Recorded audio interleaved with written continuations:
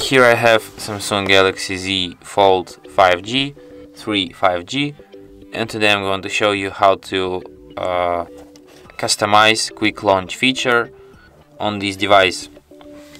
So basically, quick launch is when you double press power key, side key, and you can launch some actions which you can customize by going to settings, then to advanced features, side key, enable double press, and for example you can quick launch camera like this.